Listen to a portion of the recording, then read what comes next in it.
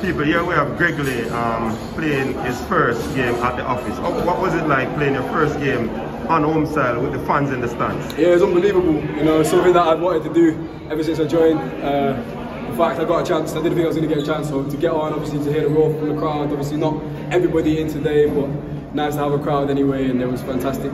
You know, to get a point is great. Obviously, we wanted the 3, but yeah, just a great feeling personally. You know, great feeling personally. Yeah, many persons were saying that you played exceptionally well and you should have started. What are your thoughts on that? Listen, the coach makes the decisions. I'm just here to play if I'm picked, and the fact I got a chance. Obviously, that's just football. You know, Cappy's gone down injured, so I'm happy to step in and do my part. Yeah. So in terms of the point that we got from this game,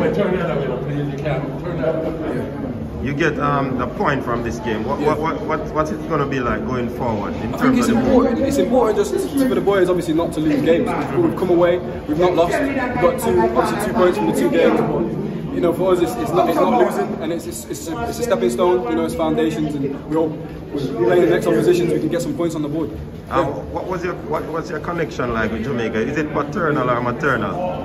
It's paternal. It's paternal, yeah. From my father, my grandma, granddad, and I got family here, so yeah. It's a great, where are they from in Jamaica? They're from Barbican, Kingston. Yeah. Yeah, man. Big up yourself, man. Thanks much.